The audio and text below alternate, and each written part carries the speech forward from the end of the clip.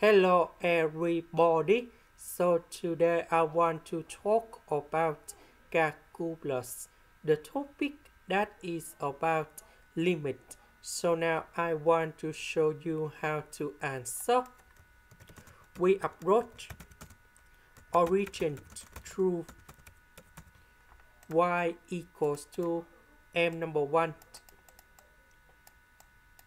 s and z equals to m number 2 s, because when s approach to number 0,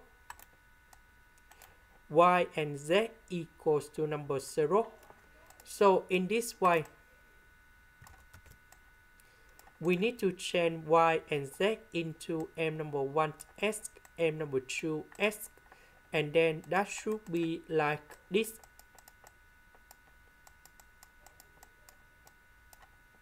This one we have s square m number 1 m number 2 over s square,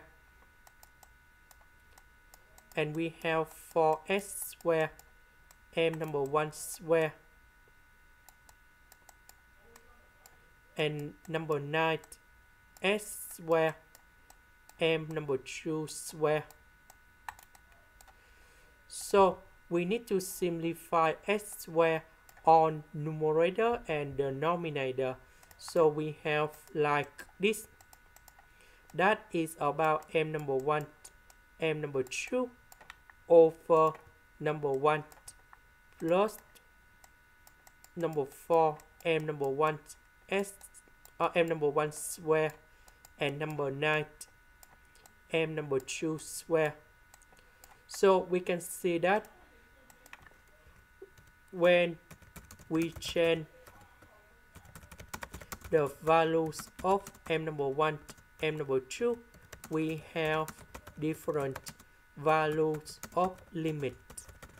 So the limit does not exist. This is the end. Thank you for watching.